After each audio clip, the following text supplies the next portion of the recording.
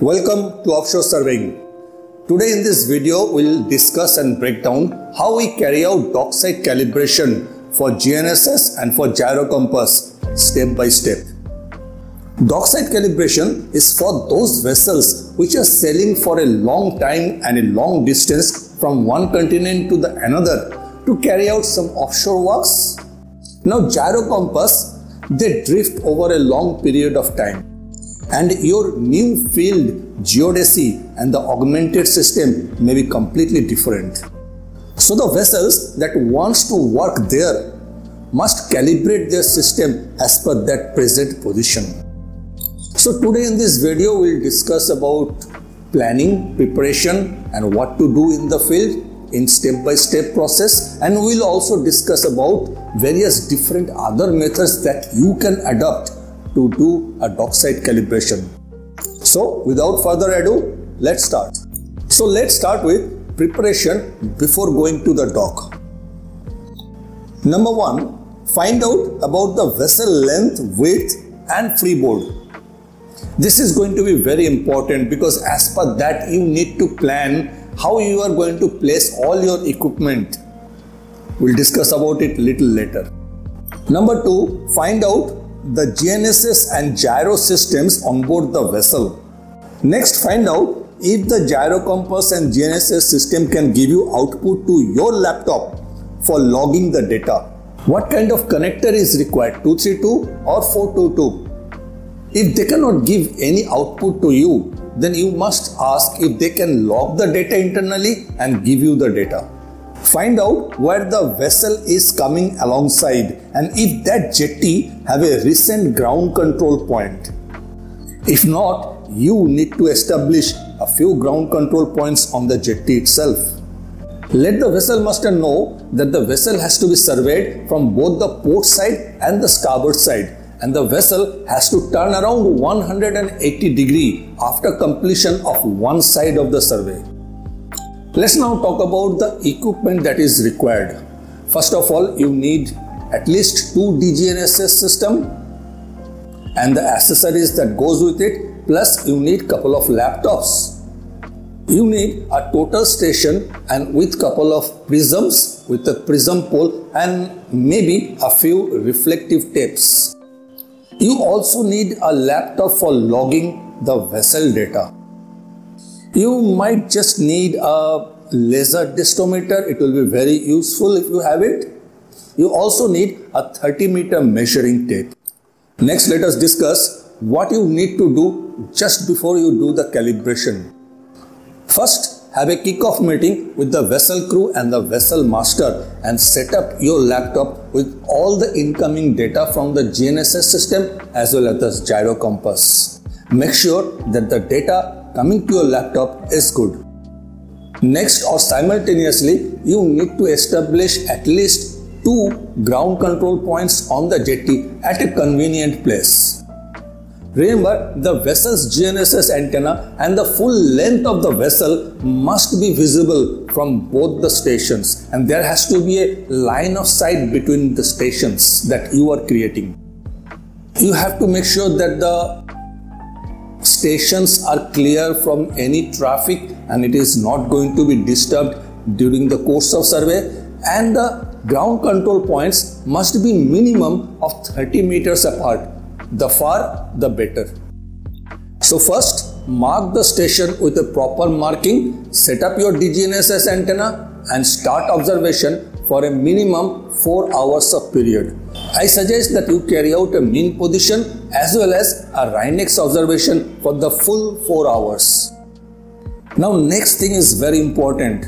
You need 2 of the guys to go on the vessel and measure the vessel from beam to beam and mark the center line of the vessel and set up 2 offset points, one at the bow and one at the stern. And the line between those offset points must be parallel with the vessel center line. Now I suggest that you do a dry run with your total station to shoot at the vessel's GNSS antenna and see if you are getting a reflection back and you are able to do the distance measurement. If not possible, then you should stick a reflective sticker on the GNSS antenna or very close to it. But please note that you will be working at height, so please wear a harness and take all the necessary precautions before you climb up to the GNSS antenna. Now with all these setups, we are now ready to carry out the actual calibration. So first thing first, start logging your vessel's GNSS and heading data into your laptop at every 1 second. Next, ask two surveyors to hold two prisms on the offsets that you made on the vessel, on the bow and on the stern. Let them hold the prism on those 2 points. Make sure that the prism pole is completely vertical. Then set up your total station at one of the ground control points and take the reference object to the next ground control point and shoot at the first prism. Now the process is that you need to shoot both the prism at bow and stern to find the angle and the distance. And you have to do that very quickly within 10 seconds of the time. You have to be very quick and everything depends on that. Once the bow and the stern prism readings are taken, now you can breathe. Next, you shoot the antenna, the GNSS antenna at the vessel. All these readings must not take more than a minute, and that is one complete set of reading. My suggestion is you take minimum 50 sets of such readings. The more, the better. Once the first set of 50 or so readings are taken, stop the logging on board the vessel. Ask the vessel master to turn around the vessel 180 degrees. Remember, you have taken 50 sets of data, so you have the liberty to delete some of the data. 30 data in a report is good enough.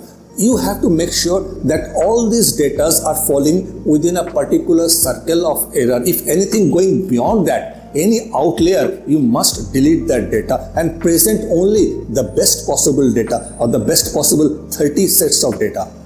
Okay, now that the vessel has turned around, it's time to go to work again.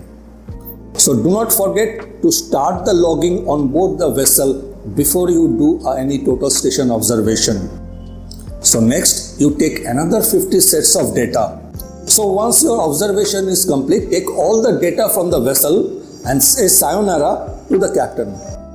Now here you can stay on board the vessel, have your dinner, complete all the calculation and give the report to the master. Or you can come back to your hotel or to your base and do the calculation, let it go through a QC check, let one of your surveyor do the QC of your data, and then you can give the data, present your data to the captain. It all depends on how quickly the vessel master wants the data and they want to set out for the field. Okay, it's not going to be as easy as I described. So please prepare yourself, and practicing will give you a big advantage. So what are the problems that you are going to face? First of all, the area may not be clear to set up your ground control point. The jetty may be too low to look up at the vessel deck where you are going to set up your prisms. Next, the vessel might be full of equipments and cranes, and there is no good way to find the center line of the vessel.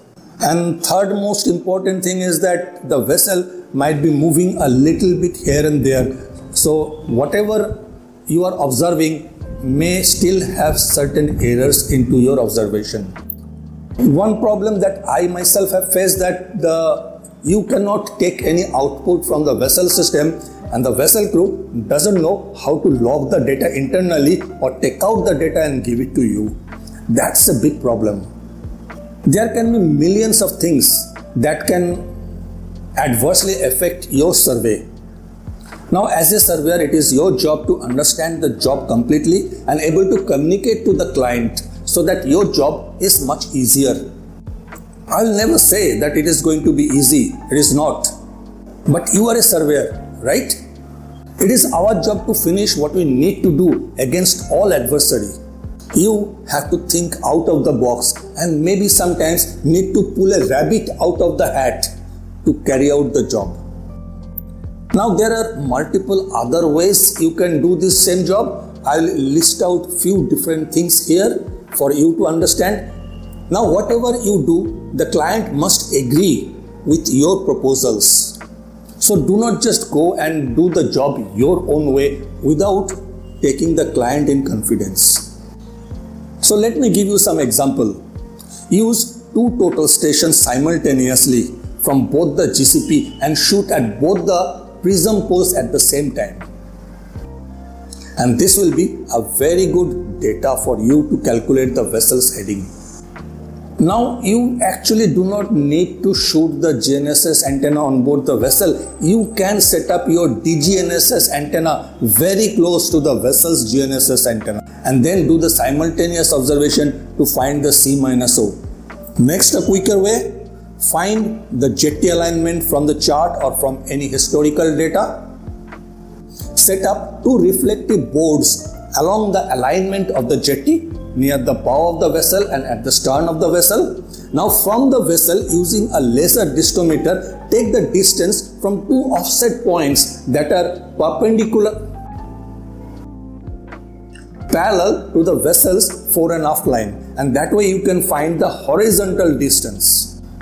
Another quick way to do that, set up 2 DGNSS antenna, one at the bow, one at the stern at the vessel center line, and carry out simultaneous observation for at least 1 hour. Take every minutes of position data between the bow and the stern, convert them into grid bearing, apply convergence angle to make it an azimuth, and then compare it with the vessel's gyrocompass. Easy.